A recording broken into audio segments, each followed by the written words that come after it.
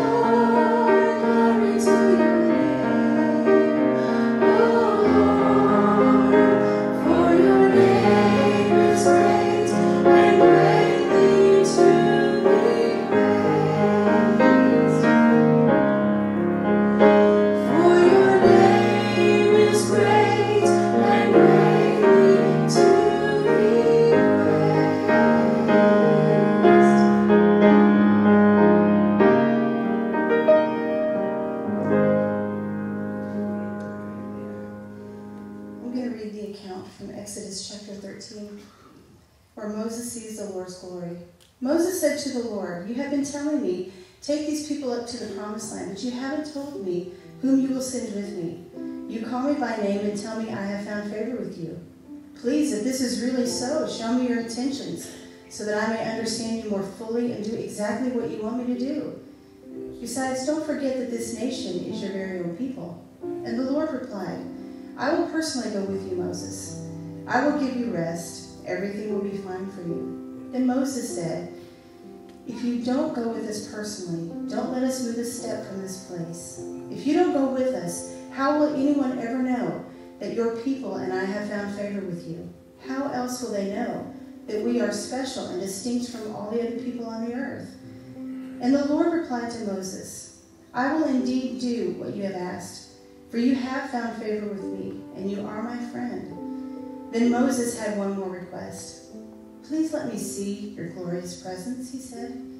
The Lord replied, "I will make all my goodness pass before you, and I will call out my name, the Lord, to you. I will show kindness to anyone I choose, and I will show mercy to anyone I choose. But you may not look directly at my face, for no one may see me and live." The Lord continued, "Stand here on this rock beside me. As my glorious presence passes by, I will put you in the cleft of the rock and cover you with my hand until I have passed. Then I will remove my hand, and you will see me from behind, but my face will not be seen." So let's sing this beautiful hymn based on that scripture passage. You may be seated.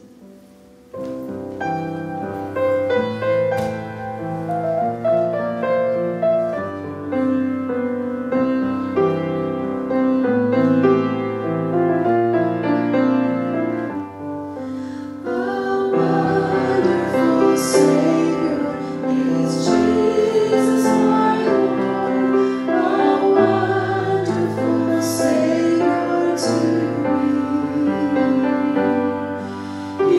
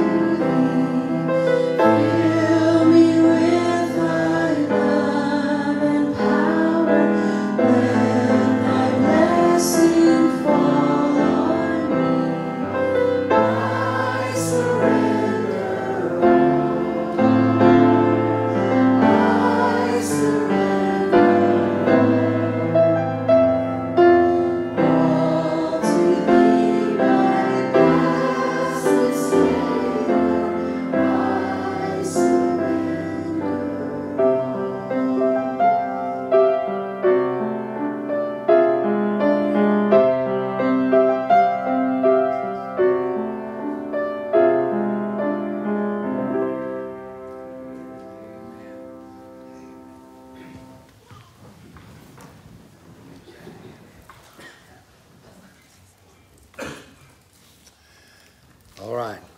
You know, at 9:30 every Sunday morning, we have a Bible study hour.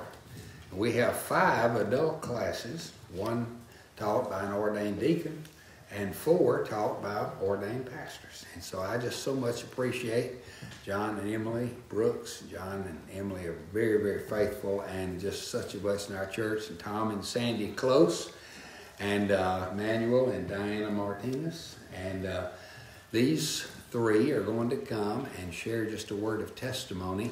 And if you're not in a Sunday school class at 9:30 on Sunday morning, you can decide during this hour which one of these classes you're going to be in, because we have, now Manuel teaches, and his wife, Diana, they teach a Spanish-speaking class.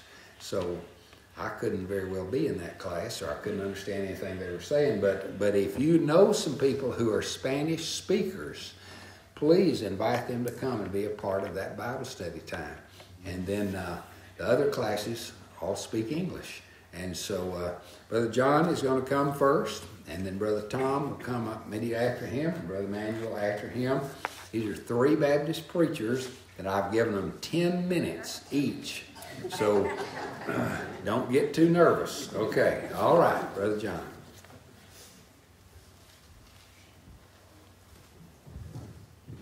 Pastor, I don't mean to change your words here, but you said we was going to give a word. I didn't give a word. A bunch of words. A bunch of words, yes, yes.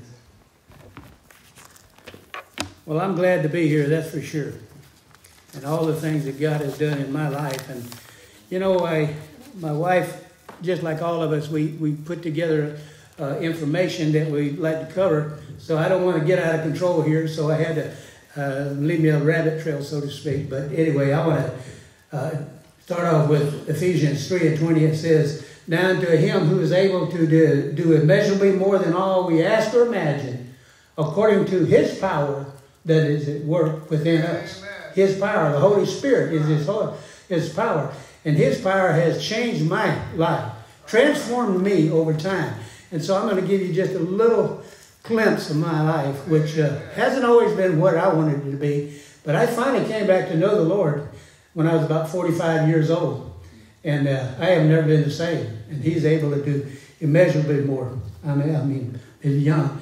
Well, I want to start off just to let you know that I was born in Thomasville, Georgia. I grew up there, and when I was 11 years old, I made a profession of faith at a Baptist church. And the pastor there, he wore black rimmed glasses. He was preaching on hell, and I was sitting down there in the front, and he scared me to death. So I came forward and made a profession of faith, okay? And I really did. For many years, I really tried to do what the Lord wanted me to do. But of course, like everything else in life, you know, you get caught up in other things. Well, I grew up my mother was a Christian.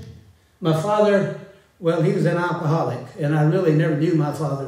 I don't know who my father, I know who my father was, but he was my biological father, but not my spiritual father. And when the Lord came into my life, He was my father, and He's been my father ever since. And I'm so thankful for that. But my father, he just left a hole in my heart. And we were very poor in those days, okay, and lived in the housing projects in Georgia. Let me tell you, back in those days, housing projects were not like they are here today. They can really be areas of drugs and all that kind of stuff. Things were a little bit different back then. But anyway, it was a difficult life growing up.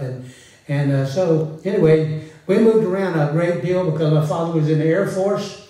We moved from Alabama, Georgia, Florida, California. I lived in California 5 years, and I'm glad I got out of that outfit. But anyway, it was really overwhelming. But we finally moved back to Georgia, where, like I said, I was born. And in high school, I was captain of the football team and the wrestling team, and went to state in wrestling in second. I was in the 191-pound division and played second in the state of Georgia at that time. Okay, so. But what that reason I'm telling you this is because all those things added up to allow me to witness to football players on our team, the wrestling team. And I witnessed to a lot of them back in those days. And at that time, I'd take my Bible even to school. And so everybody respected me because, of course, when you're in athletics and everything, people looked up to you. But it opened so many doors for me at that time. But after attending high school, I attended college one semester, and I was on the verge of flunking out, so I decided, hey, this isn't for me at this point in time anyway. So I joined the Air Force. I went down to the recruiter's office, didn't tell anybody, came home and told my mother, Mom, I'm going into the Air Force, because my dad was in the Air Force, so I figured it was a pretty good place to go. So anyway, I went into the Air Force, and it was a time where, you know, I enjoyed the Air Force, but I joined during the Vietnam War. You got to understand that. And everybody else was getting inducted, and I was dumb enough to believe I can just go down here and sign up. But anyway, fortunately, I went to Vietnam and Taiwan at the latter part. But you know, my last year in the Air Force, I got married. And upon the discharge from the Air Force, I worked in electrical field in AT&T, and they ultimately brought me and Emily up here. But and I was going, at that time, I was going to St. Mary's University, got a degree in math, computer science, and so on. But all that time, when all these things were going good for me, I forgot about the Lord. And I wasn't paying attention to what He was wanting from me. And so my marriage disintegrated. My wife at that time, she divorced me. I didn't divorce her. She divorced me, seriously, because I didn't want to get a divorce, but she did. So we got divorced, and so. But here's the interesting thing. At that point in time, when I went in the Air Force in 1966 until 1983, listen, 18 years. I want you to know I never even thought about the Lord.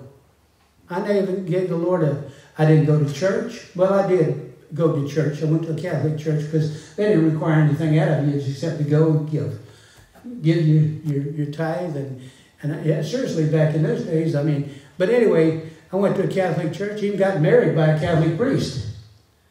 He smoked a cigar and drank and all that other stuff, I'm telling you. But folks, but I wasn't walking with the Lord. I just kind of forgotten about the Lord. But those 18 years, just kind of, when I think back on not even paying attention for those 18 years to God, I don't know what was going on. All I know is after my divorce, I encountered my lovely wife, Emily. We've been married 38 years now. And she came into my life, and AT&T moved, both of us, she worked for AT&T, we both moved up here to Dallas and DeSoto. And at that point in time, things changed. And my wife wanted to go to church. She'd come out of a Catholic background. She didn't really know the Lord. She'd gone to church, but she really didn't know the Lord. But anyway, we went to a revival there at Hampton Road. We started going to Hampton Road Baptist Church, and there was a revival there. And I committed my life at that point in time to the Lord. I came back to the Lord, and Emily got saved in that revival down there, okay? And it was shortly thereafter, they asked me, because I was serving in the church and doing things, they asked me to take over the college and careers there at Hampton Road. And at that time, hey man, I had 65 people in our class. That's amazing, because it was a big church at that time. It was over 1,000 people. And so anyway, God began to move in my life, change everything that was going on. And, and what I would like to say is God is always faithful. You know that? Even when we're not faithful, God doesn't kick you out. It's like throwing out the baby with the bathwater. God doesn't do that. He's faithful always, even though I was unfaithful in everything I did. But as I began to do that, believe it or not, Bear Creek, this very church, Bear Creek was, we used to have a balcony, by the way, up here. You may not know it, but we used to have a balcony up there in the early days. And we came down and we stayed here and for a while. And, God was doing great things here at Bear Creek at that time. Because when we came down here, the church was fixing to close its doors because there wasn't enough people in the church. So 20 families from Hampton Road Baptist Church agreed to come down here and facilitate growth. And when we came down here, within, I'd say, 2 years, it had grown to 200 people. God was using everybody that came down, 20 families, a lot of them deacons, former deacons, that kind of thing. And so God was doing a magnificent thing here. And we just enjoyed it so much. And so in 1991, how much time about it? Never mind. In 1991, during the Iraqi War, I learned to pray for my son. My son was in a recon unit in the Marine Corps. He was in Fallujah. He was in the very early days of the Iraqi War, and I didn't think he was coming back. And I learned to pray then. I used to get down on the end of the bed during the night and pray for long periods of time. I never even used to pray 5 minutes. If I prayed 5 minutes, that was setting the world's record. I could pray for 3 hours and never run out. And that's what God can do in a man's life. He did that to me, okay? And I'm forever thankful for that. And so for that time, over a period of time, I would be going to work downtown, and I'd be driving down there, and I was so full of the Lord then. I couldn't even believe what God could do these kinds of things with a person. But he did it to me. I can't speak for anybody else, but he did it for me. And I was so full of God at that time, it was just unbelievable. I would drive downtown and have my little truck. I had a little red truck, I don't have a big truck like you guys out here do. But I had a little red truck, and I drove downtown, and all the way down there, I'd be playing my Christian music and just be weeping. I'd weep like you wouldn't believe. And I'd come back home, and Emily would say, "What are you doing back home?" I didn't even go to work. She said, "What are you doing back home?" I said, "I couldn't see. I was crying so much all the way down there. God was all over me." And and so anyway, I can make this thing go on forever, but I don't want to do that right now. Anyway, during that time, by the way, the Lord brought my son back. He wasn't harmed in being down there in the force special operations that he was in. And I just thanked God over and over. But I learned how to pray at that point in time. And Emily and I at that time met a pastor from Victory Outreach. He came out of San Jose, California. And we met him, and we joined his. I left at that time. I left. Emily and I left and went to work with Victory Outreach, and they dealt with pimps, prostitutes, homosexuals, drug addicts, you name the dredges of the earth. But I loved it so much, and I grew up in a poor environment, projects, and so I kind of identified with them and didn't really like that environment. But God changed my heart in that too, and we loved serving them. But I served there a number of years, and while attending a prophecy conference during that time, I was at the DFW airport. I was sitting there, and Tim LaHaye ministry, he was speaking up there, and he said, Isaiah 6 and 8, who shall I send and who will go for us? He was quoting out of Isaiah 6 and 8, and when he said that, who shall go and who shall I send? And he said, send me, Lord, send me.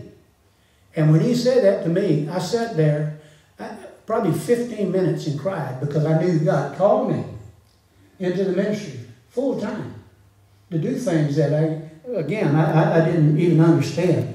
And so in 1995, as we move along, in 1995, we started a home Bible study at our house.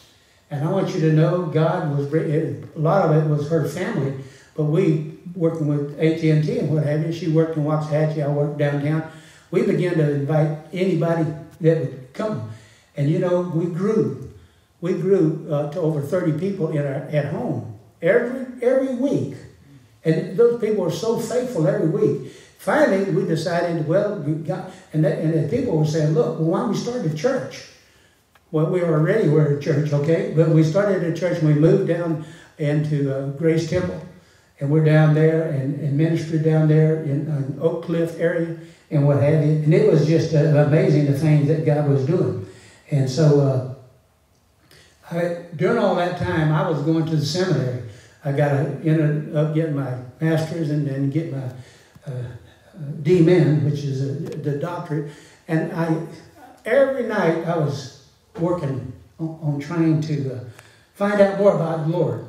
I mean, I was reading His Word like you wouldn't believe. But anyway, I'm going to curtail it there, okay? I went on to Bowles Baptist Church later on because we were over there 3 years and taught there and was a pastor there.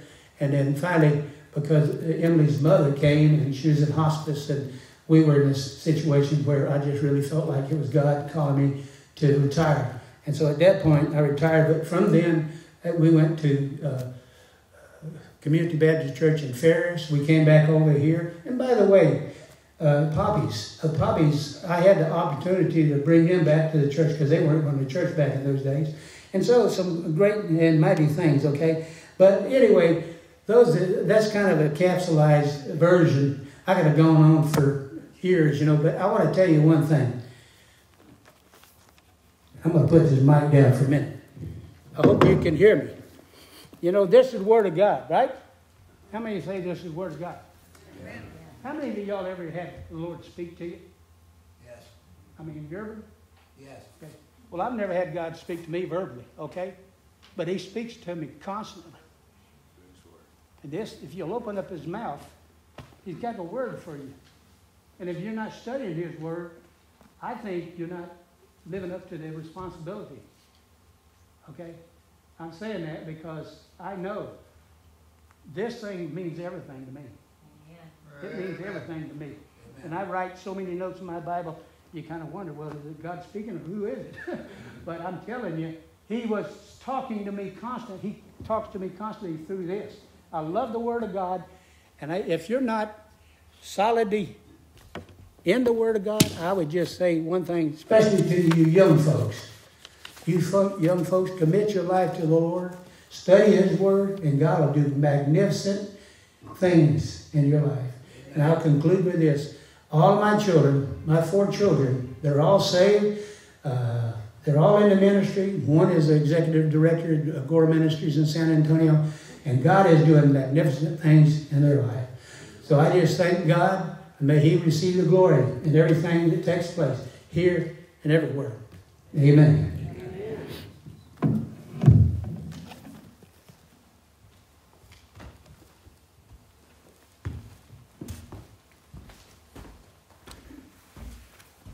Pastor, I've got my Moses beard and my staff. Kind of feel like I'm on Mount Pisgah, but no snakes. So, my name's Tom Close, and I spent about 5 years as a pastor. My ministry started, my call started when I was about 13 years old. I was saved at Oats Drive Baptist Church in Mesquite, where I grew up. Now, before that, I would go to a Methodist church, and I used to talk to youth groups, and one time said I was saved. I used to be Methodist till I got saved, and a girl goes, "Hey, I'm Methodist." I decided I need to stop saying that in those talks. But I didn't grow up in what you would call a Christian home. Now, my folks were straight and narrow. They taught me right from wrong. They took care of me, and they tried to raise me right. But we got to a point where we didn't go to church. We moved to Mesquite, and a friend of mine that I played football with in junior high by the name of Gary Blair invited me to a revival. Well, I had absolutely no idea what a revival was, and I knew it was at a Baptist church. The only Baptist up to that point I'd heard of was John. I knew what that outcome was, so I was a little leery, but I went anyway because they had hot dogs after the service. So anything for a free meal, right? But I went there, and the evangelist was Mickey Bonner. Brother Mickey died a few years ago of a heart attack while he was preaching the Word of God. So he died doing what he loved and what God had called him to do. But that night, after the service, I met with the pastor and told him that I wanted to be saved. I wanted to know Jesus as my Savior, and I was saved that night, got baptized, and a few years after that, I felt that tugging, I guess you will, on my heart that God wanted me to do something special with my life. Now, I felt that it was preaching. I wanted to preach. It was kind of one of those guys that, a friend of mine used to say, you want to preach when you'd rather preach than eat. But I can tell you, I still would rather preach. You can tell I haven't been preaching much lately, Pastor. But I felt God calling me to some kind of special service.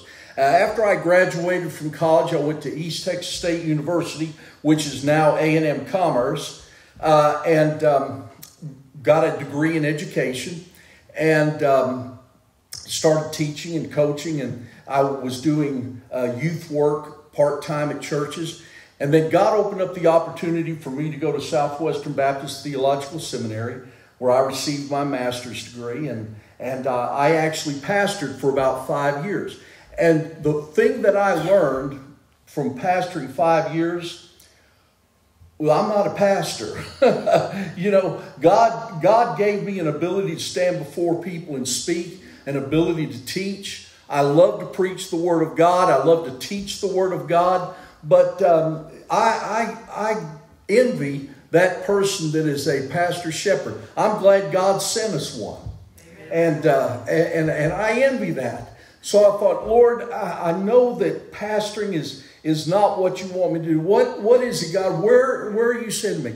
So I left the pastorate and went into missionary work. Now, I said, God, I want you to send me to a place that is hostile to the Word of God. And so God sent me to the Texas public school systems. And I spent 25 years, I spent 14 years as a teacher and a football coach. And my last 10 years, I spent as a school administrator. I was an assistant principal and a principal. But you know what? It was a mission field. There were opportunities beyond what you could think. Because what people don't want you to understand is that when you're in a public school, if a kid approaches you and asks you, are you a Christian? you can tell them that you are. See, we've been fooled into thinking that we can't do that, but you can. Now, you can't lead the prayer. You can't lead them to a saving knowledge of Jesus Christ in the classroom, but you can still make your life count in a way where somebody looks at you and says something is different about the way they operate. Amen. And so God gave me that opportunity to be in public schools for 25 years and have the opportunity to be an influence in the lives many times of boys and girls, young men and women who not only did not know the Lord, but they didn't know their parents. They had no home life. I was telling someone today, there were kids that I dealt with as an administrator, 18-year-olds that turned 18 before they graduated, and their parents just kicked them out of the house. You're 18. You're not my legal responsibility anymore. We had one boy that finished his senior year living from house to house to house because his parents just up and moved. So God gave me an opportunity in the lives of teachers, in the lives of parents, in the lives of students to show the love and care of Jesus Christ in their life. Now, that's mission work. That's being a missionary. Now, I still love teaching the Word of God. I still love preaching the Word of God. But I'm glad that God gave me that ministry to be in that kind of environment and to share my life with them. You know, one of the first verses I learned was, "But as many as received him, to them he gives the right to become children of God." Amen. And I want to share just one final thing with you. In that scripture, what I've learned is this: don't be deceived. We are all creations of Almighty God. Amen. But friends, we are not all children of God unless we are made righteous in that relationship that we have with Jesus Christ. Amen. And it is only by his blood and sacrifice that we are going to be made right. That's what it means to be righteous. I'm not righteous because of anything I've ever done, anything I've ever said. I'm righteous because God, in his sovereignty and his love for me, gave me the opportunity to accept his free gift and be righteous through Jesus Christ. So I just want to end my time in saying that to you, and hope that if you're here today and you don't know Jesus Christ as your Savior, that even this time where you've got three guys come up here and sharing their testimonies, and Pastor, if it would have been April Fool's when you told me you were going to ask three preachers to take 10 minutes, I'd have thought you were joking. But even today, I pray that you don't leave this place without taking that opportunity to let Jesus Christ speak to you, and you accept his offer. You accept his free gift and become righteous before God through Jesus Christ. Amen.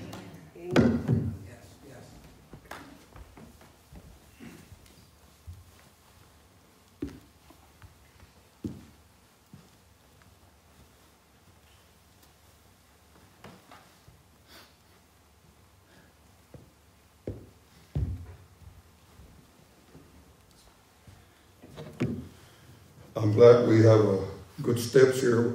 I was preaching one time in Mexico, and I had to go up with a platform that was pretty high, and all I had was little bitty stones that almost fell down. But thank God for that. But my time began, when the Lord called me when I was a child.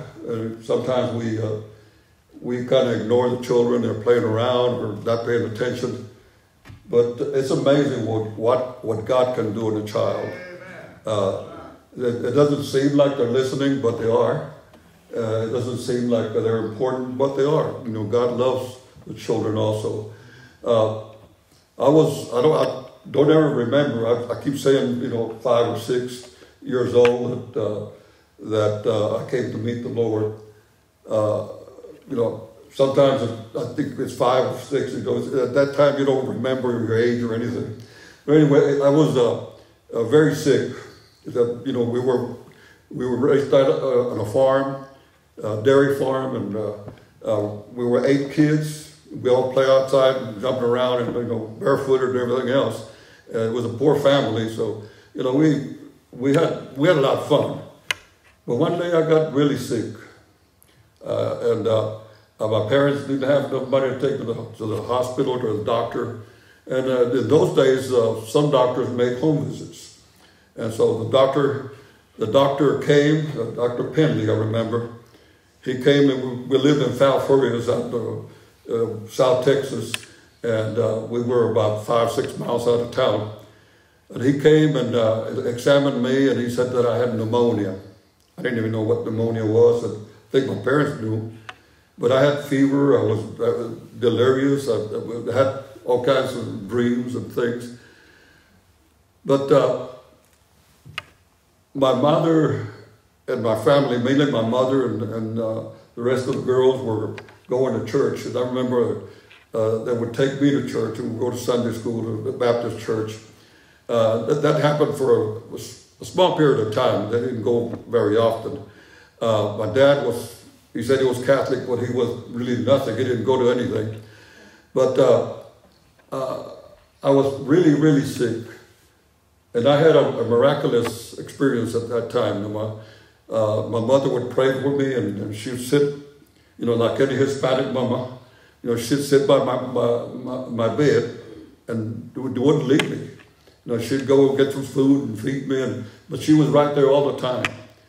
And I remember that she started talking to me, and the little that she knew, she started witnessing to me about Christ and all of this. And as a child, I opened my heart to the Lord, wide open. I didn't, the children don't have all those problems that adults have. We're so sophisticated, we close our mind to everything. But I opened my heart to Christ, and He came into my life. He came into my heart. But then, after that, my mother and my family left.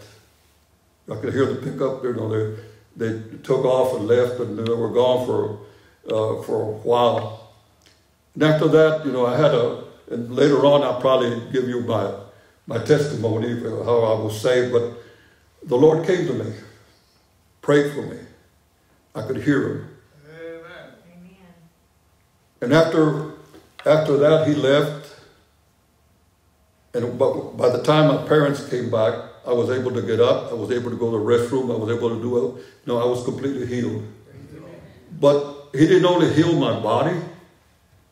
He healed my heart. He healed my soul. As a child, you will repeat stuff, in prayers and things that they teach you. Pray like this or say this. And my mother would teach me, in Sunday school, a little time when we learned a few things. And you kind of just, talk to the air. But after that experience, I knew that I was talking to somebody. I knew that I was talking to God. God became so real to me. Very real. And I knew from that point on that I was going to serve the Lord. I didn't know how. We didn't go to church. We were completely out of church. But then we could continue to grow and mature and so forth. And once in a while, we'd go to church. At a time, my parents separated when I was 14 years old, 13, 14 years old, and we went to live in Nuevo Laredo, which is across the river. My mother had some family there, and we were living there. We were renting there. And I had a bunch of friends that would play around in the Catholic church. And we'd go out there and play basketball with them and all that. And we'd go to church once in a while, and they wanted me to go with them. And the priest was real friendly. And he started talking to me about the Lord and about certain things, or the way they believe. But then I started witnessing to him. And I said, where did that come from? I started witnessing to him about what the Bible says. The Lord brought things to my mind. Amen. And, the Lord just did wonderful things in my life. Of course, all that time I was out of church. later on, I graduated from high school. I wanted to go to the service. I was during the Vietnam War. I wanted to go to service, and my mother didn't want me to, so we finally got enrolled in UCC, University of Corpus Christi. And they convinced me because they wanted me to play. I wanted to play football, and they got a tryout for me with a football team. And so that didn't last very long because I was injured. And, I still enrolled in school and went for 1 year, and I'm glad I did because I met my wife there. And later on, a year or two later, we were married. But after we were married, I did go into service, came out, and started. We worked in Calvary's for a while, and then we moved to Corpus Christi. In Corpus Christi, we went to a church of a friend of ours that we met in college, and there I started to grow in the Lord, and started to grow in the Word, and I could always feel that calling. I'm going to serve the Lord. There's a passage in Scripture, and I know it in Spanish, I'll probably butcher it in English, but where Paul says that he knows who he has believed in. And the word know in that Scripture means you know for certain. You know for certain who you believe in. Amen. And you're convinced that he's going to store you'll guard what you've given him forever. Praise the Lord. But I continued to feel that calling, and I knew I was going to serve the Lord. I was very shy. I was scared to death to get in front of people. But the Lord continued to help me to grow in that church. I was baptized there, and I continued to grow in the Lord. And at that time, I was working in the fire department in Corpus Christi. I worked there for 5.5 years. But there came a time where it was so strong in my heart that I couldn't resist it anymore. And I know my wife was praying, and I was praying. The children were small. And so I took off, and I got in my car and went to the shoreline in Corpus Christi, in one of the parks there. I think it was Cole Park. And it was nobody there. It was dark. And I just looked to the ocean and started praying. I said, Lord, I don't know what you want me to do, but I can't resist it anymore. I surrender to whatever you want me to do. Praise the Lord.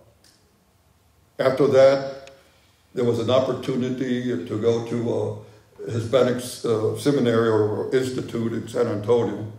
We went there and graduated. It was a 4-year course. We graduated in 3 years. We came over here, graduated from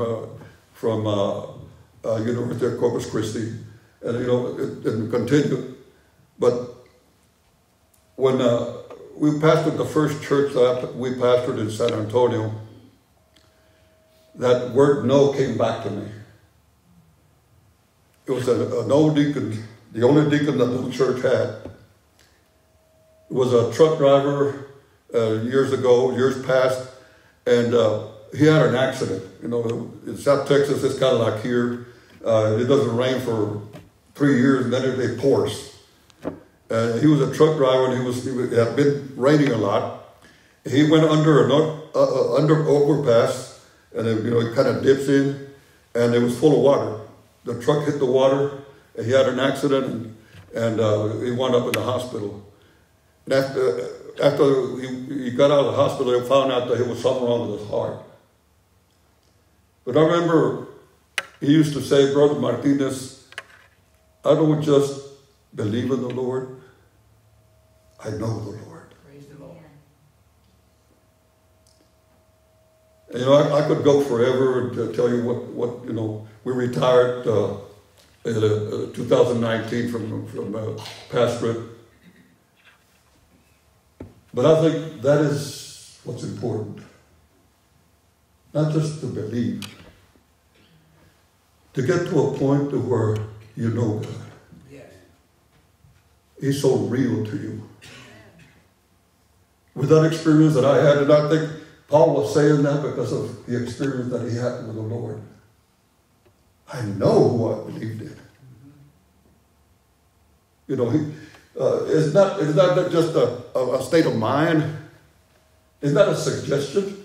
It's real God in my life.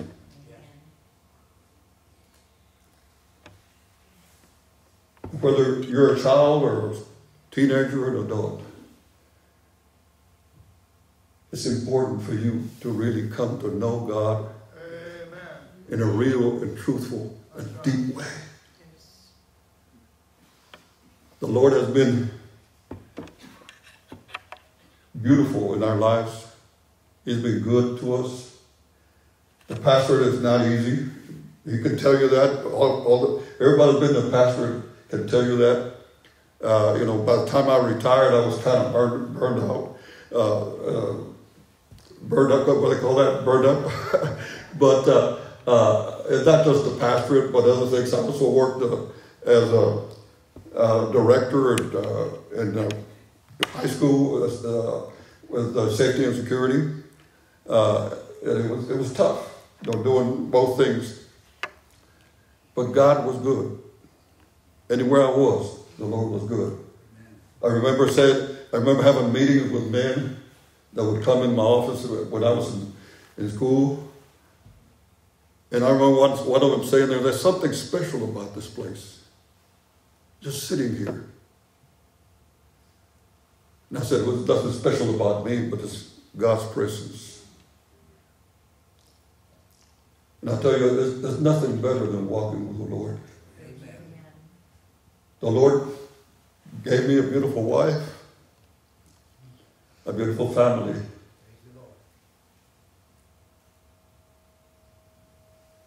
And all of them came to know the Lord. Even our youngest son, Joey, he passed away some years ago, 2008, I believe. He veered off. He got into drugs and all kinds of stuff. He grew up in church and in the Lord, but the last few years he came to know the Lord. And he came to know in a meaningful way. We walked into his room, and you could tell that he was praying, and he was just in fellowship with Christ.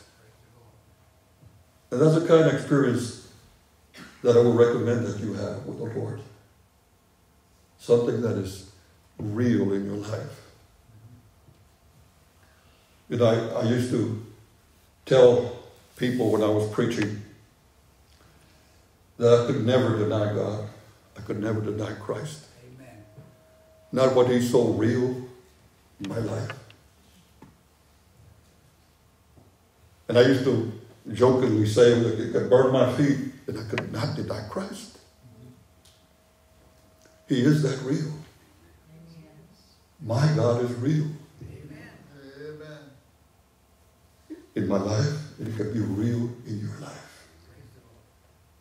It is important that you open your heart to that Christ that died for you and me, who loves you immensely and wants to transform your life, as Paul says, from death to life. I feel like I want to pray at this time, but it's okay. Father, we thank you for your love and your care. And I ask, Lord, that you work in each one of our lives. And I ask, Lord, that you make yourself real in all of us. That we may have that experience of walking with you, talking with you, and being with you. And I thank you, Lord, for giving me that privilege to know you in that fashion. And I pray that each one of us here can come to know you that deeply and that meaningful. In Jesus' name, amen. Can you quote that verse in Spanish? That I know whom I have believed and am persuaded that he's able to keep that which I have committed If you had asked me before, I would have been able to do it. Like you see, yo sé en quién he creído y estoy seguro que I forget the rest of it. Que retendrá eso hasta el resto de mi vida. Que guardará eso. I don't remember the rest of it. Okay. Sorry to put you on the spot like that. No, that's fine. Well, I appreciate that. Appreciate so much. You appreciate the testimonies of these three men? Amen. Amen. Praise the Lord. Now, have you decided which Sunday school class you're going to be in? Okay. Listen, I'm serious. If you know some Spanish-speaking people who are not in a Bible study, please encourage them to come. And if you know men or women who speak Spanish, Diana is a wonderful, wonderful Bible teacher. She teaches the women in Spanish, and Manuel can teach the men in Spanish. And then Brother John, Brother Tom, they both have classes.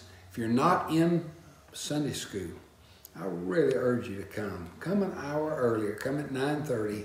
Be here to study the Bible in a small group setting. That's so good. But you know, the most important thing, like each of them have emphasized, is that you know Jesus. You know, a lot of people live their whole life without really knowing the love of God in their life.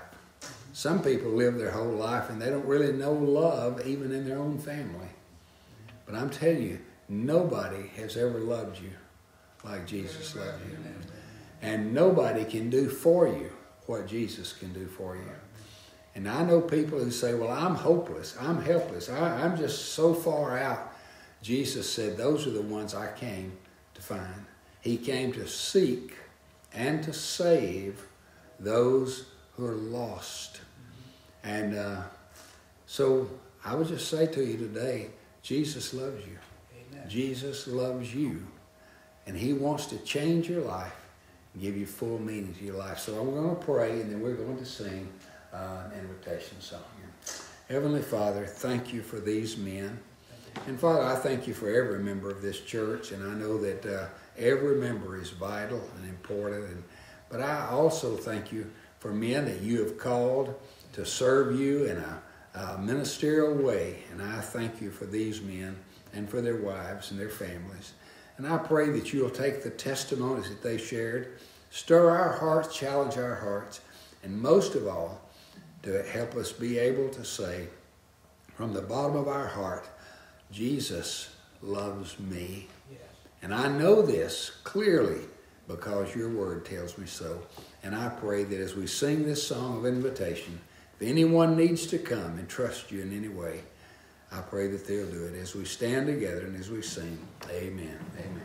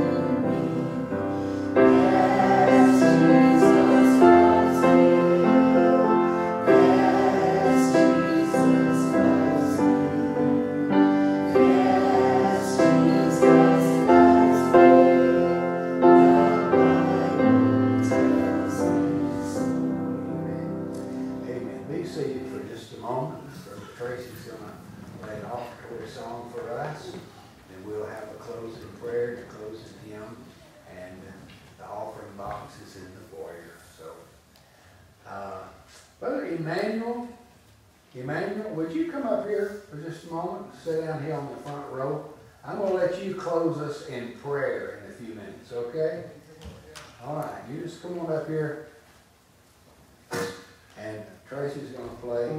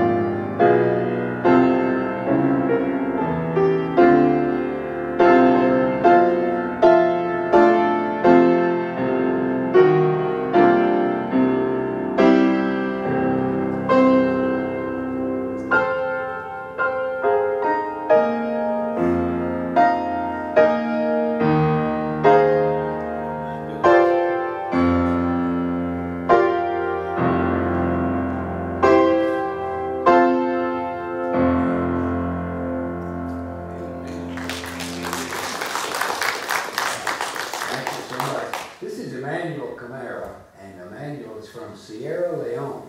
And he's been coming to our church for several months now. Have you joined our church? Over here now. Yeah. Have you actually joined the church? Are you? I do. Okay. All right. So I just wanted to make sure. If you hadn't, I was going to sign you up today. Okay. It's good. But I have just come to really appreciate Emmanuel. He's here. He's so joyful, cheerful, always has a happy smile on his face.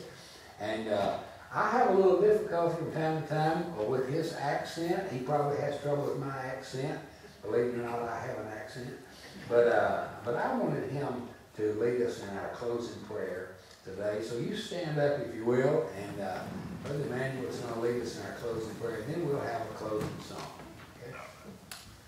I call up the Lord, Father, Son, and Holy Spirit.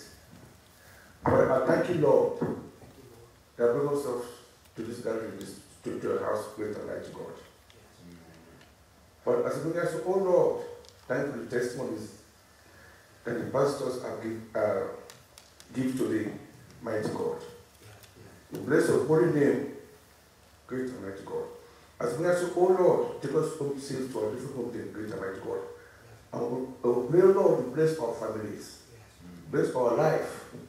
And Father, we bless us, oh Lord, that we cannot miss your kingdom of heaven.